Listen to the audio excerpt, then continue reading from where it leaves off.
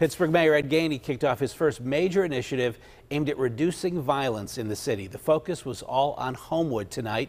The mayor welcomed neighbors to brainstorm what needs to be done. Jessica Guay was there. Jess. Ken, hundreds of people who want to be a part of the solution showed up to the community meeting here tonight. Mayor Ed Gainey told them that he wants the number of shootings to be 0. I'm not talking about everybody got to like each other. I understand that.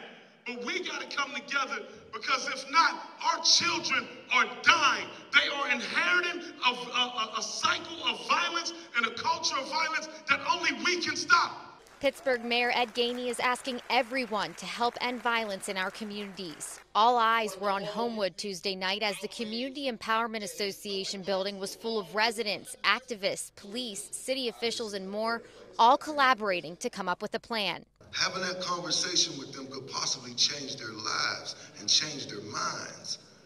That's what the goal is. It's not to be forcible and point the finger and point down, because we all got stuff in our backgrounds.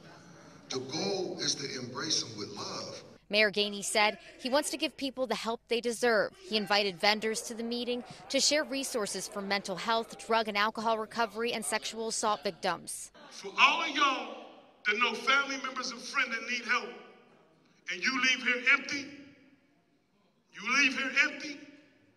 when you could have helped them.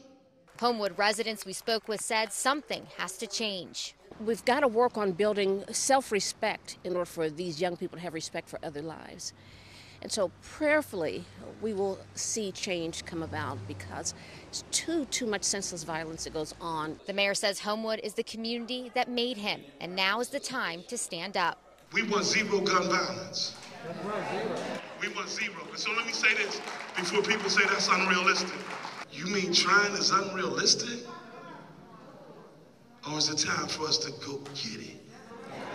Then let's go get it.